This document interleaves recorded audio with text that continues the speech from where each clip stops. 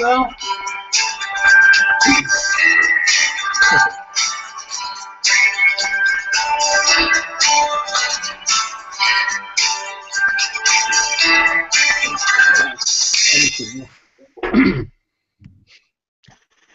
Welcome, viewers, to episode 69, the last one for the year 2014. This is the ForensicWeek.com show, brought to you by Forensic IQ, Inc. I'm your host, Tom Moriello, CEO of Forensic IQ and professor at the University of Maryland Department of Criminal Justice in College Park, Maryland. Tonight, getting a foothold on forensic podiatry. Yes, viewers, forensic podiatry.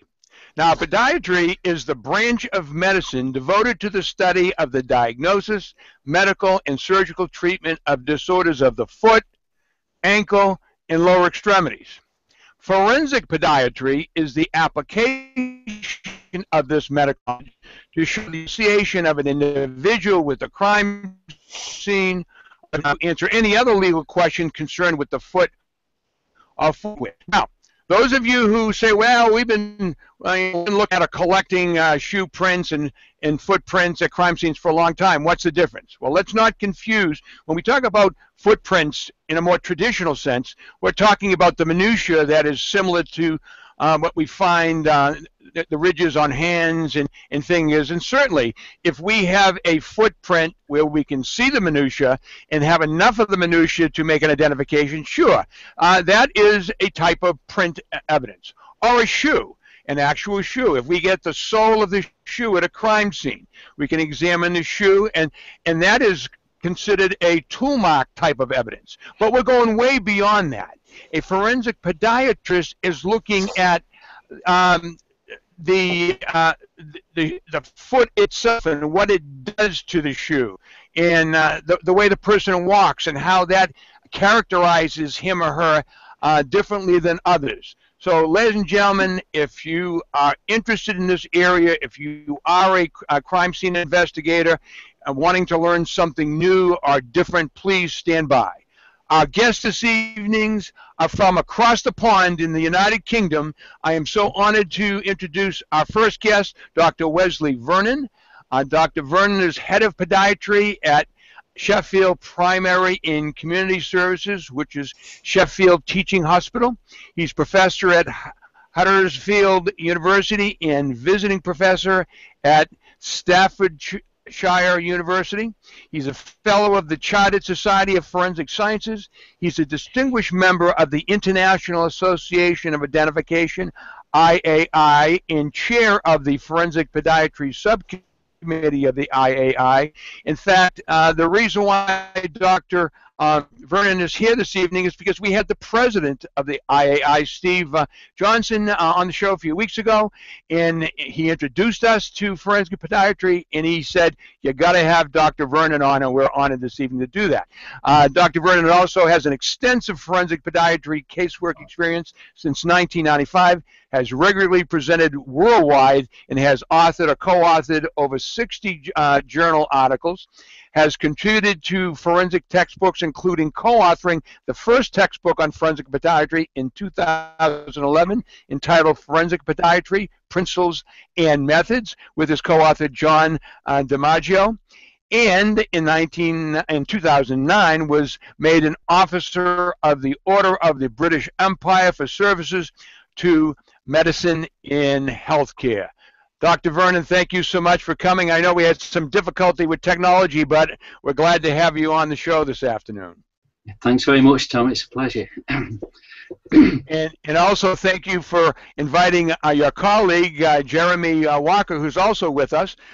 Jeremy is the Deputy Head of Podiatry Services in Sheffield Teaching Hospitals, also a member of the Chartered Society of Forensic Sciences. In 2014, he was appointed as assessor for Gait Analysis for the Chartered Society of forensic sciences. Those of you in America who may not be familiar with the word assessor, that is an academic practitioner, and if I'm wrong, I'm sure Jeremy will tell me later on. He's a member of the IA also in the Forensic Podiatry Subcommittee, and involved with forensic podiatry casework since 2000. Jeremy, thank you very much. I know you had to drive over to meet the doctor, and I really appreciate the both of you being here. No, that's fine. In a moment, we will be talking with our guests and introducing the topic. Let me introduce the ForensicWeek.com student crew, which is one today. We're in the middle of finals week here, but we do have Jamal Francis, who is producing our show today, who's a University of Maryland undergraduate in sociology. Jamal, thank you. Are you finished with your finals yet? Not yet. I still got one more on Saturday, and then I'm done. Okay, as soon as you're done here, get back to the books and keep studying. Folks, you are watching ForensicWeek.com, a talk show that features real forensic science by real forensic scientists, educators, law enforcement, and legal professionals who find, collect, and examine forensic evidence in the performance of their duties. Broadcast live right here on your desktop and mobile devices bi-weekly on Thursday evenings at our normal time, which is 7 to 8 p.m. Eastern Standard Time. But today we are doing it at 2 o'clock Eastern Standard Time, which is 7 p.m. over there in England. We are a proud member of the Hangout10.com live TV webcast network, which is a series of shows brought to you live a Google Booking service. Jamal, please tell our visitors how to ask questions, make comments, and keep watching. Thanks, Tom. All right, hi, everyone, and thank you for watching ForensicWeek.com. If you have any questions, comments, or ideas for future shows, please email us at forensicweek@gmail.com. If you are, in fact, watching this show live and you have a question for our guest, you can use the comment box below, and we'll bring that up on air. You can also find us on Facebook by searching the ForensicWeek.com show. Like and share our page. Back to you, Tom. Very good. Thank you. Okay, let me start with you, Dr. Vernon. Again, a lot of our listeners are students who are brand new to the forensic community, but more importantly, are practitioners who are need to understand the different types of evidence and types of information that can be obtained. So can you kind of give us an understanding, a distinction between forensic podiatry as a type of evidence analysis, and then between that and more traditional common type evidence dealing with shoe prints and footprints? Okay, forensic podiatry and the work of the forensic footwear examiners or the forensic marks examiners, as we have over here in the UK, are entirely different disciplines with an entirely different basis. Whereas the forensic footwear examiners or marks examiners will deal with manufacturing characteristics of the footwear, will deal with features of accidental damage of the footwear. The forensic podiatrist is more concerned with the wear features and the issues around how the foot is fitted the usual wearer. So we're very much concerned with the way, with the relationship between the foot and the shoe, how the foot's influenced the shoe and vice versa. The footwear examiners, the traditional footwear examiners, are concerned with manufacturing details and accidental characteristics. Dr. Vernon, when we look at a shoe print at a crime scene, and I know my students, and I know when I'm teaching my students and they're doing exercises in the lab, they're constantly wanting to circle large wear marks on the, from the shoe that are on the shoe print. And I generally said, well, you know, you only can wear certain parts of the shoes in so many different places. General wear marks, like in the ball of the shoe, are those important at all? The general, the general wear marks of the outsole of the shoe. This was something I studied for my PhD work. And for our purposes, we defined 21 different parts of the outsole from which each component of wear would be spreading. So that's something that we would be concerned with. However, our involvement is more, it's usually the forensic marks or footwear examiner that's involved in looking at the association between the shoe and the scene of crime. Our involvement usually comes when there's a second aspect of the work to be done, looking into the associations between the possible wearer of the shoe and the shoe itself. So do you literally have to rip open the shoe to examine? You're examining on the inside, both the bottom and the top of the shoe? Yes, we're interested in the wear features of the shoe in its entirety. So the way the outsole is worn would be of interest. The foot impression inside the shoe on the insole or sock liner we're very interested in. We would also be interested in impressions and wear features within the upper of the shoe, and any distortions, crease lines, or outside the upper of the shoe to show how the function has amended that. Very good, Jeremy. Looking at your background, you've got some area of specialization in the area of forensic gait analysis. Now, I want to make sure I understand. When I think of a gait, it's the way a person walks. Is that correct? Yes, it's generally the way a person walks or runs. Particularly in the forensic gait analysis, we're using the way people walk because that's more stable than running.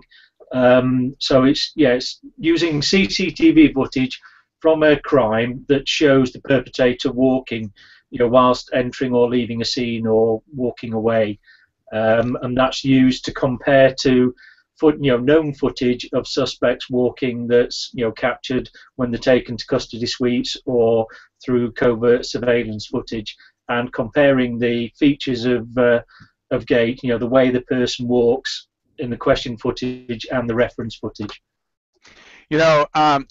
In the last couple of years, I had an interesting homicide arson case where the main evidence that the prosecution had for my client was this person coming out of a stairwell and walking through a lobby of an apartment building when there was a fire up on the 10th floor. What so happens, not only was there a fire, but there was a dead body up there. And they tried to say that this person running away from they called it the scene, yet the crime scene was 10 floors up, and they got him leaving, going across the lobby. My client earlier that night was with the victim of the homicide, and he happened to be wearing the same exact coat. No question about it.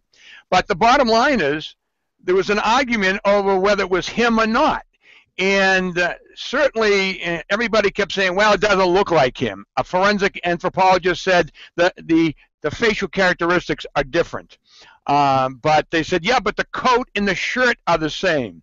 And then after it was all over, and by the way, our client was found not guilty, and I think rightfully so, but rightfully so because there wasn't enough evidence, in my opinion, to prove beyond a reasonable doubt, which is this standard we have here in the United States by a bunch of people we call a jury, 12 people who aren't smart enough to get out of jury duty, which is a system over here that I'm not crazy over. But anyways, later on we looked at 3D laser scanning. This is after it was all done. And because laser scanning was relatively new, and we used that technology to show that the guy coming out of the stairwell was 5'5", and my client was 6'4". So yeah. If somebody had used that technology at the beginning of this, it might have saved a lot of time and money and effort, etc. So now I'm learning from you, gentlemen, that there's consideration of looking at as the person's walking. How much unknown footage of a person walking do you need to identify a pattern or an individual characteristic of the person's gait? I don't think there's any standard fixed amount to say you would need this amount of footage. There's a lot of variations in the footage, in the quality of footage, the frame rate of the footage, the viewing angle, etc., that affects the quality of it. So as the other components that you need to consider get poorer, then you would need more footage in order to get a reasonable understanding. But typically, you want to see several steps in view. Based on the research, there's understanding that it's something like the 6th or 7th step of a sequence that somebody would be getting into their normal stride. So you need to understand that this is somebody that has started walking. They are just walking now with their normal gait cycle, and that's been established in order to undertake an analysis. Okay, very good. All right, let's go into the different categories of the scope of forensic podiatry. In the kinds of things you look at. One of the things in reading several articles that both you gentlemen wrote, I learned about the medical record of an individual, about diagnosis of their feet, etc. This is something that you look at when you're looking at. Let's say you have the name of a suspect. You have a person who you believe may have been involved in leaving something behind at the crime scene. What are you looking at when you're looking at their medical records concerning some type of issues or disease or medical condition of a foot?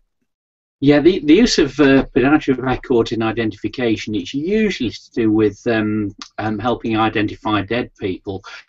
And the sort of features we're interested in that podiatrists would have recorded in the notes would be the foot type of the person, any pathological features, at a gross level, an intermediate level, even minor pathological features. And then we will be considering the lesions of affecting the nails or the skin of the foot at the same time. And podiatrists keep quite fine levels of very accurate detail of this information, and that's the type of information we would use in that attempt to identify the dead person from our records. Generally, are people's the length and width of their feet generally the same, left to right? There's variation in people's foot length. It's something that causes a real problem in the shoe fitting trade, where they've got to try and balance regularly balance together the need to fit shoes to a single person who has a different left and right foot length and width. So variation in length and width of the human foot is quite normal. Okay. And by the way, Jeremy or either one of you, if we're on a subject and you have something to say, don't wait for me to ask for you. Please just speak up. Yep. Bare footprint analysis and identification. So let's learn a little bit more. Now, again, we've already mentioned the fact that there are prints, the minutia that are on hands and fingers are the same on the feet, and you can identify them if you have a certain standard numbers of points of identification. We putting that aside, when you're looking at bare footprints at a crime scene or on an object or whatever the case may be, besides some of the things we've talked about, what other things are you looking at in reference to the actual print, etc.? Well, first of all, if there was ridge detail apparent in the print, it wouldn't come under the specialty of forensic podiatry. That would be passed to experts in ridge detail analysis, the fingerprinting experts, and sometimes there's members of that specialty who specialise in looking at a print when it's a ridge detail from a foot rather than from a finger or hand. So if there's ridge detail apparent, it goes down that route. It's when there's no ridge detail apparent in the bare footprint that it comes down the forensic podiatry route, and we use the overall size, the dimensions of the bare footprint and the shape of the bare footprint in order to compare question footprints at crime scenes with known footprints that we collect off suspects. Yeah, and on top of that, we'd build in features that have meaning to podiatrists. So we would be very interested in the toe formulae, for example, and that basically refers to the order that you would meet the toes if you're approaching the foot from distally from the far end. We'd build in any pathological features that may be obvious to us in the footprint that we're examining. And as Jeremy said, rich details often missing from these prints. For example, if someone was the print had been made from someone wearing a sock, you can't possibly use the ridge detail under those circumstances, and that's the type of what we would call bare footprint that we may be brought in to give an opinion of. That's the same as when they wear gloves, when the burglar uses gloves and doesn't leave any fingerprints. Although, now, there are some types of gloves, like surgical gloves, if they wear them, they're tight enough on the skin that you can actually get the ridge deal coming right through, and I would imagine, depending on what kind of socks, they might get the same way. I noticed in your article that you wrote for the International Association for Identification, called Forensic Podiatry, Role and Scope of Practice, and both of you are co-authors of this. It was back in April of 2009. You talk about foot types, and these Latin terms, pes, cavus, Yeah. What are those? Right. Try and put this in very simple terms. A pes cavus foot would be a foot with an extremely high arch. That's also characterised by the toes of the foot would also be pulled back. So trying to use my hand as a foot, instead of being in a normal position, the foot has a very high arch in it, and the toes are often retracted back, clawed back as well. The forefoot tends to be lower than the heel with the foot in that type. It's quite an extreme type. If you have a suspect, if you have shoes, can you look at the interior of the shoe and identify the possible foot type of the person who generally wore those shoes? We could indeed. I mean, it very, very much depend on the foot type, but something like a pes cavus foot, it would be a relatively easy task for us to eventually reach the conclusion that the marks and wear features in this shoe have been created by somebody with pes cavus. I know when I was running in my younger days, I used to buy expensive shoes, and they would check to see whether I ran on the inside of my shoes or the outside of my shoes, and they would create a shoe that allowed my foot to, I guess, become more naturally comfortable when running. Are there a lot of special shoes out there, or if somebody didn't buy a pair of special shoes and had a certain type foot, are you saying that after they wear the shoe for a while, they actually make an impression inside the shoe that reflects kind of what Jeremy was doing with this and this, etc.?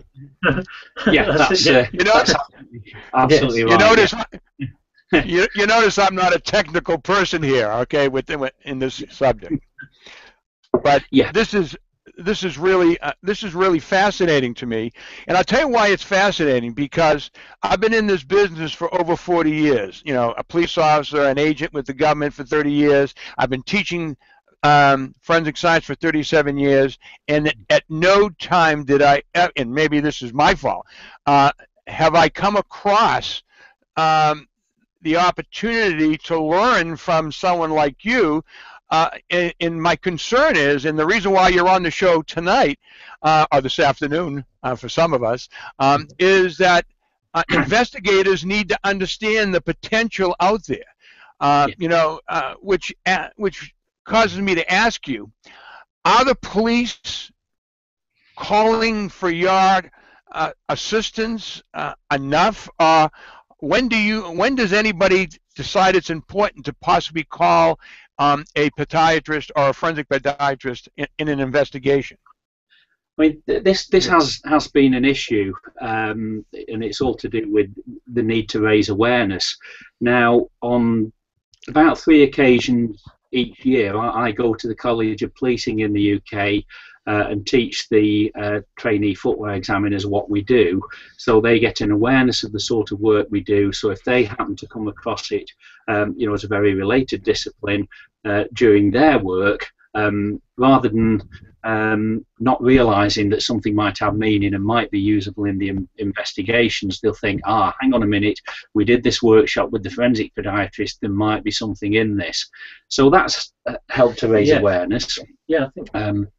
The main awareness area there would be our role in helping out when there's a questioned wearer of the shoe.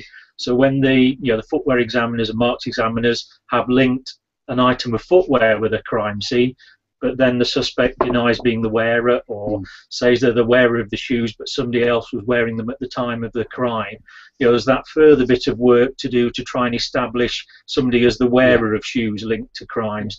And traditionally in the UK, they've attempted to establish that through DNA, by swabbing the footwear for DNA and trying to get a DNA profile out of the footwear, but that hasn't frequently hasn't yielded useful results. So is raising awareness that a forensic podiatrist could use the impression on the insole to comment on the association of a person with the footwear, rather than just the DNA route. And one of the senior trainers at the College of Policing caught on to this, which is why he started inviting us onto that course to show what we do. And it gets very good feedback, doesn't it, on the course up there. It also crops up. There was a police force we did some work for not too long ago, and that helped their understanding. And at the end of that, the conclusion was they need to have a meeting quite urgently, because there was a consideration. They were so pleased with the work that had been done, they were considering whether they should use that each and every time CCTV evidence came up, for example. So there's a gradual increase in awareness, and certainly in our unit in Sheffield, if we go back to 1995, we were then getting perhaps 1 or 2 requests a year to assist in casework. We get anywhere between 3 and 5 requests a week nowadays. So awareness is increasing, and that's just in our unit in Sheffield.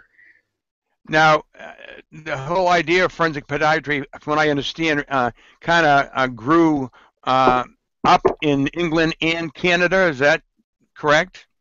Were you the first ones to really engage?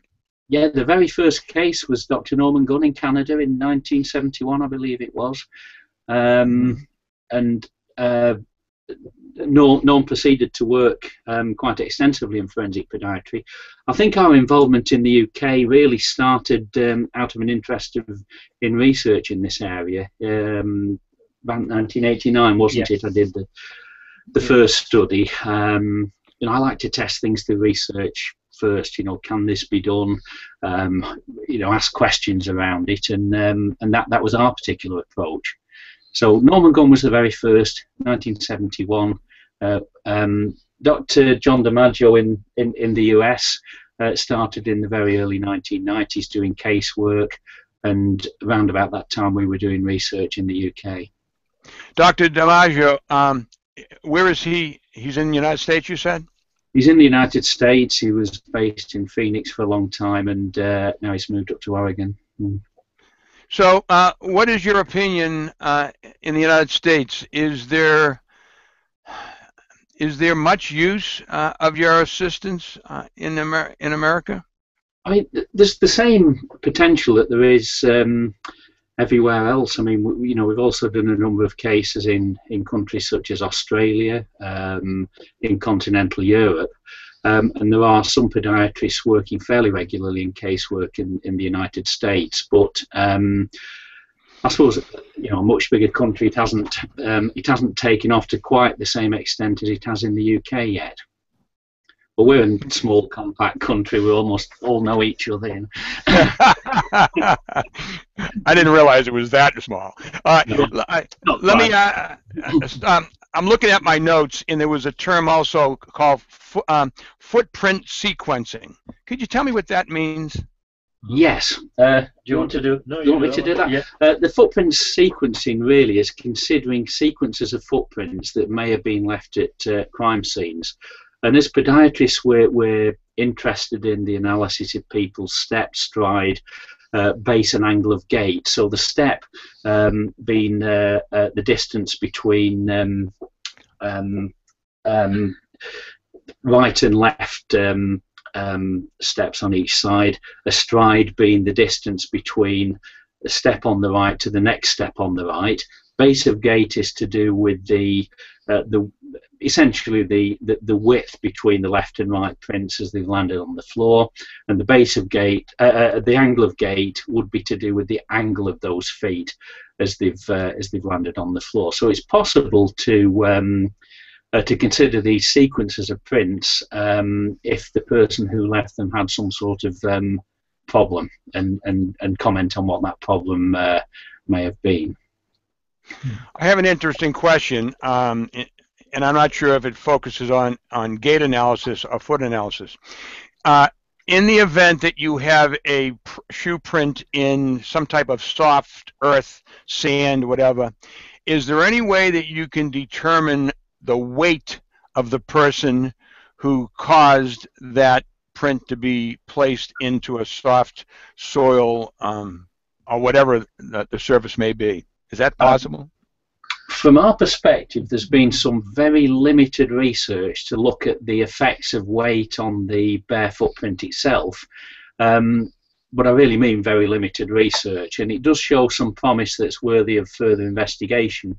But at the moment, from our perspective, there is nothing conclusive shown yet. In fact, I did go to a meeting earlier this week where we're actually talking about that there is no real correlation that we're aware of yet between a person's actual weight and the effect that might have on the footprint. Some people sort of walk in a very heavily footed way with a lot more pressure going through the feet. Other people can be quite heavy and walk in a light-footed manner. So there's a lot of research waiting to be done there, but nothing from our perspective that's shown any such relationship yet. And also, we wouldn't have expertise in knowing how different soil types or sand, etc., distorted with relative weights. Wesley was mentioning about the research there. That would be when there's a print left on a hard surface, and whether the print left on the hard surface gives you any understanding of that. The person who left the footprint's body mass. Wesley says, I think he's already commented on that, but it wouldn't be an area that we had specialist knowledge in to estimate weight from the depth of an impression or size of an impression. Well, it's interesting because my mother always told me ever since I was a little kid that I walk too hard on my feet. You're wearing out your shoes because you walk too hard, and I put a lot of pressure, extra pressure down. I'm actually, when I'm walking, I'm forcing my feet down on the surface for whatever reason. So when talking to cobblers, the profession that do footwear repairs in the UK, I don't know if you have cobblers over in the States. They said that they don't notice much correlation between it's big heavy people that wear the shoes out faster than small light people. They think there's there's far more variation into how and why a shoe wears and the rate it wears than body mass. I got to tell you why I asked the question about the weight. When growing up, there was a TV show called The Andy Griffith Show. I don't know if you see that. Did you see that in England? The Andy Mayberry, Andy Griffith and Barney Fife. We've seen that. Yeah. Have you seen that? Well, anyway, no, not seen it, but I've heard of it. Yeah. But let me tell you. Okay, so Andy Griffith and his deputy Barney Fife, they were in a little town of Mayberry, supposed to be North Carolina, small town, and they're the only law enforcement in town. Anyway, somebody was stealing cattle, individual heads of cattle, one at a time, and they were trying to look at the crime scene. And when they went to the crime scene, they saw 3 sets of prints. They're looking, and they found 3 sets of shoes. Look like men's shoes, three people going in, three people going. They were never going in; they were always going out. I'm sorry. And so the state police came in and took over the investigation and looked at it. He says, "I'm going to tell you right now, this first person, this person is no more than 110 pounds. These two other people are very big. They're about 300, close to 300 pounds each." Well, at the end of the show, one guy who was about 100 pounds would put shoes on the head of cattle and walk it out when he was stealing it. So the second and third guy, put it together with about 600-pound head of cow, and it's funny because people see that show. By the way, is on all the time, even today, and people watch that show, and all of a sudden they assume that you can tell that, because of something they watched. And the people who think that are people who become jurors in our criminal justice system. Right. We all hear about the CSI effect, but I truly believe that subconsciously, juries just assume that the police or the investigators or the scientists didn't do their job because in the back of their mind they think all these wonderful things can happen. But anyway, I agree with you, Tom. I'm sorry to cut you off, but I just got to mention it because I feel like, it's what people see on TV, you know what I mean? Especially when you're watching CSI and that type of thing. You see, they have one-button gadgets that do these amazing things, so it's understandable. Correct. Let's go back. What I'd like each one of you to do, so our viewers can get an appreciation for success. We all have successes. Could each one of you kind of talk to us a little bit about a case you did where your evaluation was either the smoking gun or something significant to help the trier of facts in your courtroom decide on a verdict? Michael Clark case? Yeah, do you want to go first? Okay, there was one particular case that we dealt with over here, and it was a bare footprint issue, and in this particular instance, the young man involved had called the police, claiming to have found his parents dead when he got home from a music concert one evening. His parents had been stabbed to death quite expertly, and he was an expert knife fighter. He was quite skilled in a screamer. And his parents had been killed very expertly indeed. So they became quite suspicious at an early stage, and they'd found a bare footprint at the scene that they knew belonged to the perpetrator. So they got in touch with our service to see if we could help consider whether there was an association between this young man and the bare footprint found at the crime scene. Initially, we tried to advise the police on how to collect bare footprints themselves, but they weren't too confident about that and asked if we'd come along and collect them for us and then do the subsequent analysis. And in the comparison between the exemplar bare footprints collected from the young man and the footprint at the crime scene, they were very closely matched indeed in terms of the outline shape of the prints, the features we were looking at, and the actual physical size. So we were able to come in our terminology to a conclusion that there was moderately strong support for the proposition that the exemplar print and the question print had come from the same person. Now, there was a lot of circumstantial evidence in that particular case, but I believe that was the only example of physical evidence that they had to use. And on the production of this report, they didn't use a defence report in that case, but the young man was asked for his comments in court, and at that point he admitted that it was his bare footprint on the strength of the report we'd written, and changed the story that he was giving as to how the bare footprint had got there. And that was a fairly key point in the whole trial, which the police were very pleased about. So that was a typical bare footprint case we're involved in. So the defendant changed his story in trial. In other words, you presented that evidence in your courtroom in the trial. Yes, that's right. We presented that, and then he went on the stand himself at some point during the trial soon afterwards, and at that point he then admitted it was his footprint. So. Well, I want you to respond. I listened to the words you used when you said there was a strong. What was it? Moderately strong support for the proposition that he created. What is a moderately strong proposition that it was his foot? I mean, they let you say that in the courtroom?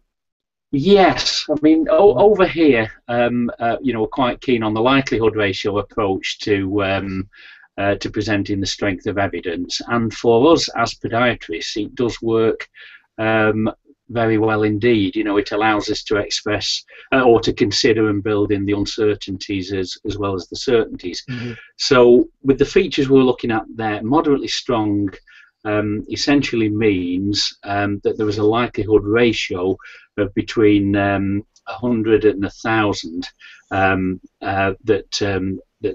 that this person had created the prints at the scene of crime, and that was based on considerations of various features that we recognise as podiatrists from the exemplar prints he created, and seeing those same features in the print at the crime scene.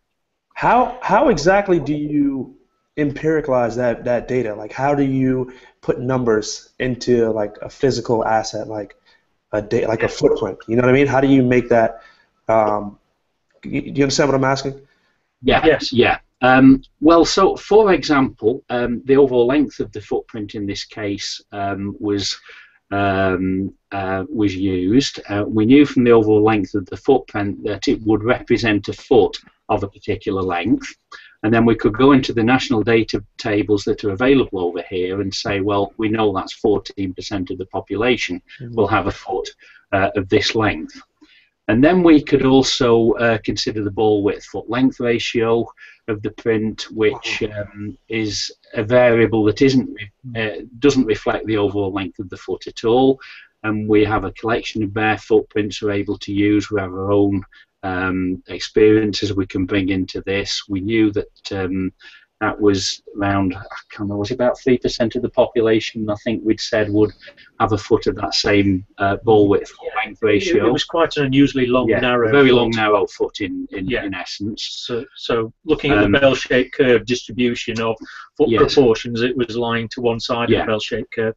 And then we were also able to bring in this toe formula that I mentioned earlier, the order that we would meet the toes if approaching them distally. And in this case, he had an unusually long second toe, which, again, we've got survey data that we could use to say what proportion of our population over here would have an unusually long second toe. And again, that's another independent variable. Right. I do want to say I think that this is interesting because this is actually information that I'm learning in class. You know what I mean?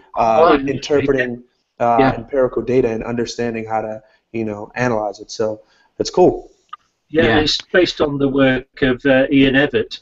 So you'll look up his publications. Yeah. And it's been adopted, widely in forensic practice in the UK and through ENSFI, the European network of forensic science institutes. Well, for our purposes, we use a very, very basic format. We're very simple people, and we like to keep it as simple as possible. Yeah. Although we could Okay. I want to go back again. I want to go back to your case. All right. Was there any? Was this a barefoot that we were talking about at the crime scene? Yes. Okay. Were there any individual characteristics? Calluses, diseased skin, or any minutia that was present? In this case, it was the footprint was discovered when the carpet had been treated with luminol and photographed. With the luminol fluorescing, so you could see the overall shape, but there was no, fine enough detail to have used any of the techniques such as the ridge detail analysis that would have been individualized. And from memory, and it was quite a while ago now, I believe it was a socked print as well that we were dealing with. So we couldn't pick any individual characteristics like that up at all. Okay, very good. Jeremy, how about a case? I'm very interested in the gait. You know, there's a lot, Yeah. you know, you probably noticed, at least in America, a lot of people, especially police officers in the performance of their duty, are being recorded all the time. And, you know, there's questions on where people were and how they got from point A to point B, and whether no matter how expensive the camera is, and the surveillance camera is, it's never giving you a nice clear picture No. that you know for personal identification. So I'm very interested in gait analysis. Can you tell us a little bit about maybe a case where gait analysis became very important? Yes, we had a case of a missing schoolgirl in quite local to where Wesley lives, in Derbyshire in the UK, and it was a young girl who lived in residential care and had gone, been to school one day and then hadn't turned up the next. They'd gone missing, and the police had two potential leads. One was a sighting of a girl in the same school uniform as the missing girl, walking about on the local railway platform and catching a train to Manchester, and they didn't know whether this was the girl, choosing to run away and board a train and head off to Manchester. The other set of evidence they had was girls' clothing discarded down a country lane. There was some shoes discarded and footwear, and they'd found that the clothing had semen stains on it. So the police were concerned that, and this was very close to where the young girl was living in care. They were concerned that this might give them an idea that there'd been, perhaps a sexual assault and an abduction there. So they asked us to look at both the CCTV footage from the railway station with some footage they had, known to be of the missing girl, and also look at the footwear that was found with the clothing and footwear they'd recovered from the girl's bedroom, to see if there was any way we could suggest whether the link was with the clothing and footwear, or whether the link was with the gait analysis from the person walking on the railway station platform.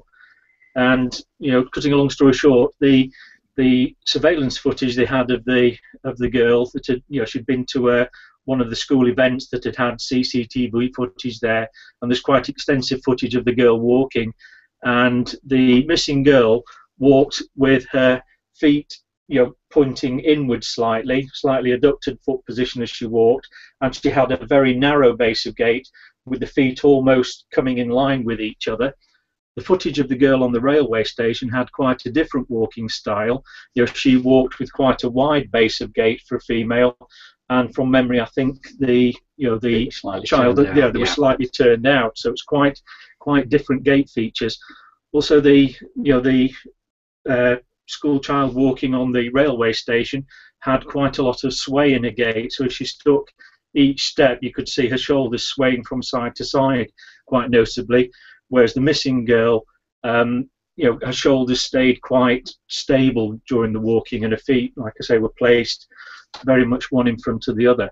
So our evidence was to say it was unlikely to be her boarding the train to Manchester, but with information we took from the footwear, from the foot impressions inside the footwear, and some unusual wear features on the outsole, is that she wore away the outer back of the shoe almost straight across, whereas more typically you'd be wearing across at an angle on the outer edge. Most people wear the outer rear edge of the heel area.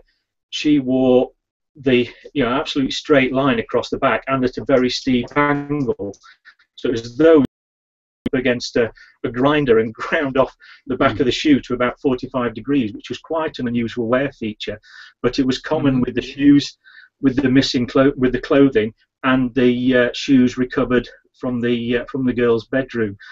But that one, so there the police were originally very downhearted, because it looked like it was more likely to be quite a serious abduction and perhaps a sexual assault situation, not the girl choosing to head off into the big city. We're able to say it wasn't her getting on the train, yeah, but it really did look like it was her shoes. Yeah, and then the story unfolded 1 or 2 weeks later, that the girl was found in a local McDonald's. She'd been spotted by one of her schoolmates, and she'd started a new life, pretending to be a trainee solicitor, and was engaged to a young man. And she was escaping the care system by pretending to be in her early 20s and starting a new life. And she'd used her clothing and footwear to lay a false trail to stop the police being able to find her in her new life. Son of a gun. Very interesting. Yeah. So this is fascinating to me. So based on what you just said, again, I want to learn some of this. When somebody says they had a narrow gait, that means that they're almost walking like this. I mean, 1 foot in front of the other. Yeah, the base of gait would be if you looked, from behind or in front of a person walking, directly away from you. It's, in consecutive steps, how far apart were the feet from each other. And so that's something like Wesley mentioned, in the stance, obviously in the stance part of the gait cycle. So when the foot is in stance on the ground, how far apart are the, and some people, females tend to walk with a narrower base of gait than males generally, but there is some, variation within men and women, as to the base of gait, and that's something like Wesley mentioned earlier that we can pick up from footprint sequencing by looking at a series of prints and knowing the spatial relation of the prints to each other. What was the base of gait and what was the angle of gait? How much of the feet turned out or pointing forwards or turned in. So generally, women's shoes are quite different than men's shoes, but there's certain boots and there's certain shoes are I would say sneakers or running shoes can be very similar. So can you give an opinion when you look at shoe prints or footprints, whether it was a male or female? Yeah, certainly not with any degree of certainty. Not with any degree of certainty. I suppose in terms of sort of profiling and having almost not an informed guess, but more likely to be female. It may be than suggestive male. of, but nothing I'd like to hang a strong evidential hat on to. We know the feet are, tend to be of different sizes, although again there's some overlap.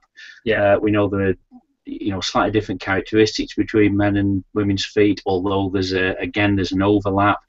But that's right towards the bottom of the evidential scale, really. Yeah, because there's some men with a narrow base of gait and small feet. There's some women with a wide base of gait and larger feet. So, there is some overlap, though the trends would... Yeah, I mean, I think it's fair to say in our bare footprint collection, we have some footprints that I'd challenge anybody to tell the difference.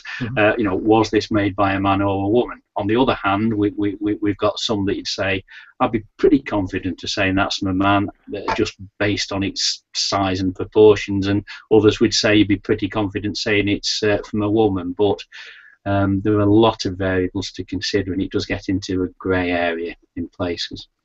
Very good. Let's talk about the profession, podiatry as the profession. Now, in the United States, I thought or assumed that a podiatrist is a physician who specializes in feet. Yeah, that's correct. Yeah. All right. And are there now? Let's talk about United States for one second, and then we'll talk about England. But are there people who get it? Can you get an undergraduate degree in podiatry? In America, the podiatrists do the doctorate in podiatric medicine. So that's the qualification they have. They are doctors in podiatric medicine in the United States. They're highly qualified physicians. Okay. Now in England, it appears to be different. Yes. Yeah, very different. In England, most podiatrists will do an honours degree. which would take 3 years, and then after they've typically worked in generic areas of practice, most podiatrists would then specialise. They may specialise in foot surgery, and when they've finished the surgery training, that's more or less all they would do throughout their working week, surgery of the foot. Others specialise in podiatric biomechanics, the movement of the foot and lower limb and the sort of problems that can create. Others will specialise in footwear issues, diabetes, management of the high-risk foot.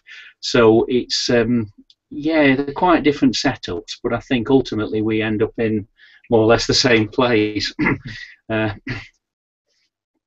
All right, now the initials after your name, Dr. Vernon, is OBE. What does that stand for?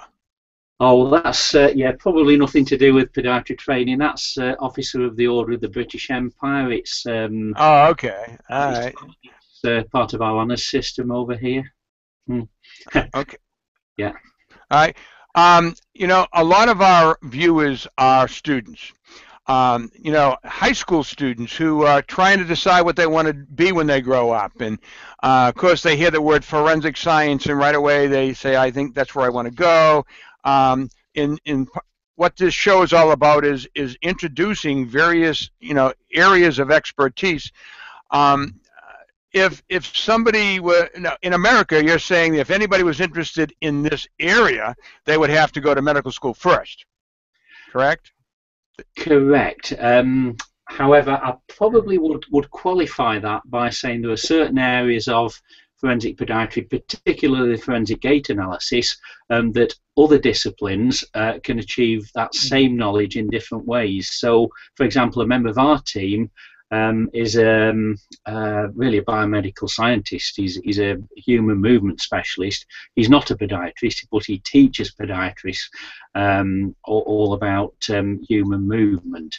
But for forensic podiatry practice in its generic sense, we would say the most obvious way of achieving that knowledge is to initially qualify as a podiatrist. And I think the other thing to mention, Tom, for students out there that are thinking about a career in forensics is, of all the people I've met in forensics, most do a degree in a specialty first and then go on to further specialise in forensics. In the UK, a lot of universities are starting offering first degrees in forensic science and study forensics more generally, and a lot of young students are thinking that's the route into forensic practice, rather than realizing no, it's the more traditional degrees in biology, chemistry, etc.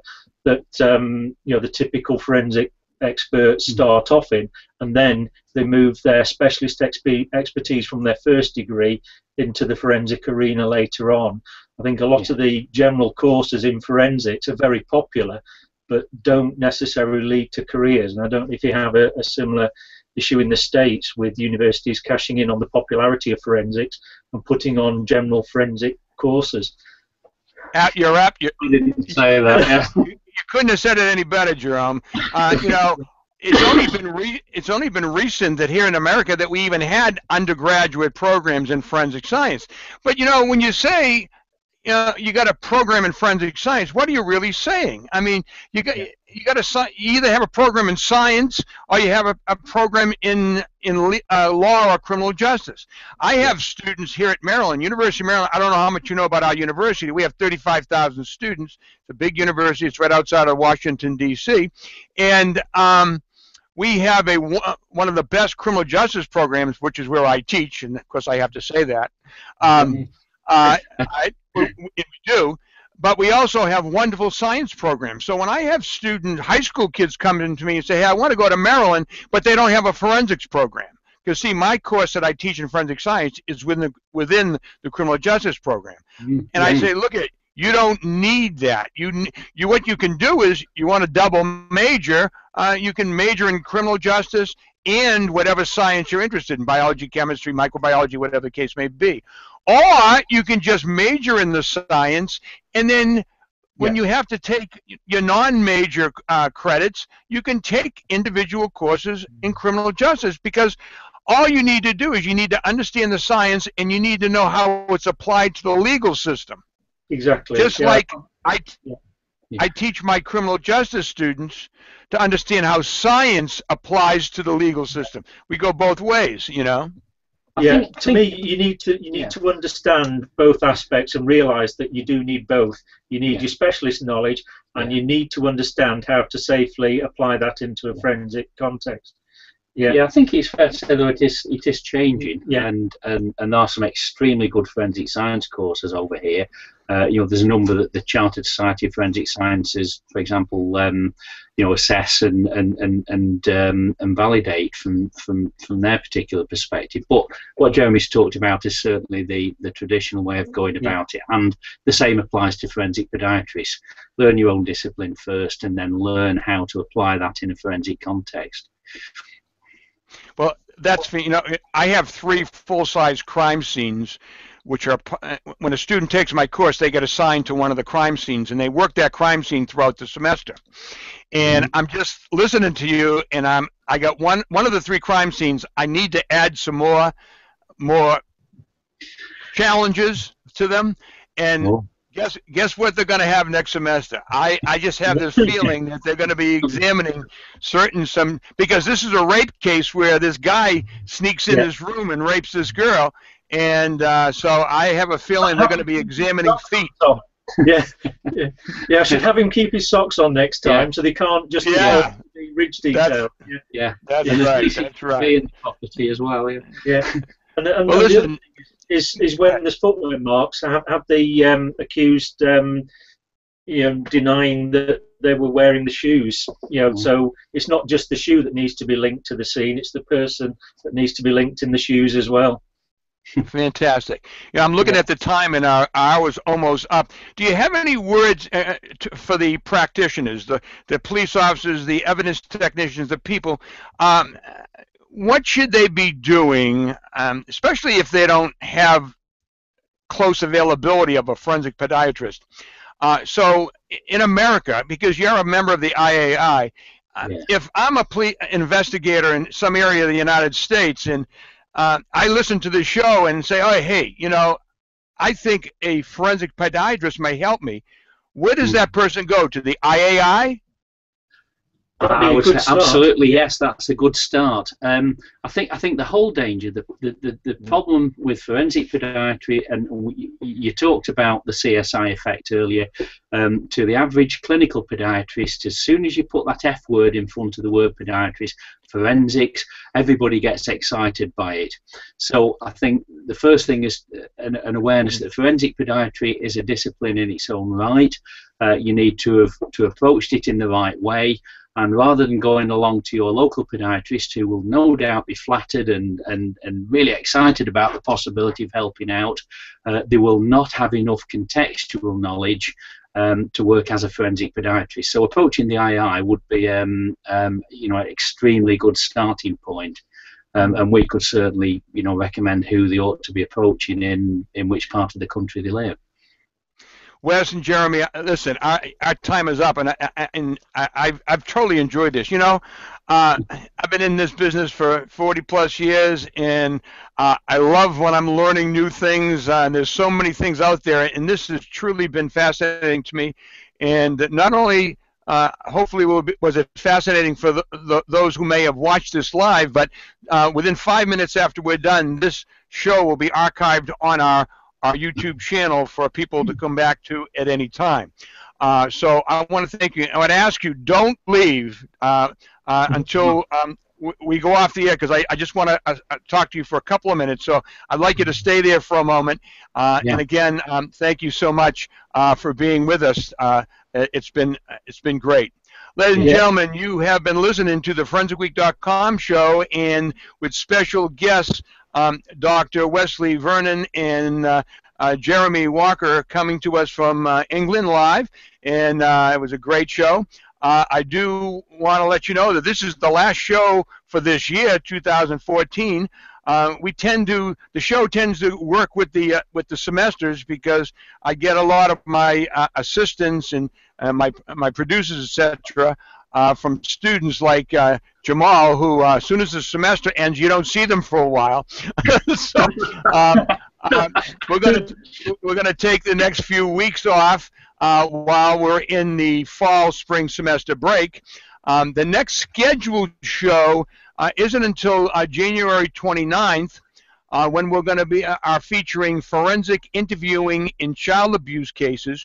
We have a panel of guests, Dr. Quanda Stevenson from Athens State University in Alabama, who's been with us several times. She's assistant professor and program director of their criminal justice program, and she's been involved in the Child Advocacy Studies training program called CAST. We also will have Claire Jones, who's an attorney, former deputy district attorney for Limestone County, Alabama. Specifically, she has worked with representing abused children, investigation and trial processes for these type cases. She's a board member of the Child Advocacy Center. She'll be with us. And Susan McGrady, director of the Child Advocacy Center in Limestone County, will be with us. And Masha Milliken, who serves as the executive director of the Minnesota Children's Alliance. So we're going to be talking about how we approach children and how do we interview them to get the information we need that can be as clear and understandable for them as well as clear and understandable for us. Ladies and gentlemen, again, I want to thank our guests. I want to thank Jamal Francis, who was our producer today. Laura Pachuki works during the day, so that's why she's not with us. But I want to thank her for being our producer for almost 2 years now. And Jamal is going to be with us for another semester, so I appreciate that. ForensicWeek.com is being brought to you through the cooperation of the Hangout10.com live TV show network. We recommend that you go to the Hangout10.com website and see the schedule of other shows available for you to learn and be entertained. Meanwhile, I want to thank you for watching the show. I hope all of you have a wonderful holiday and a pleasant and exciting new year. You have been watching ForensicWeek.com. Thank you. I'm your host, Tom Moriello, coming to you from Laurel, Maryland, CEO of Forensic IQ Incorporated and professor at the University of Maryland, Department of Criminology and Criminal Justice in College Park. Our mission is to present real forensic-related content by real forensic professionals, and we go worldwide to find those professionals. Our goal is to broadcast topics of interest valued by an international viewership. Our vision, well-informed practitioners, mentored students, and enlightened jury pools.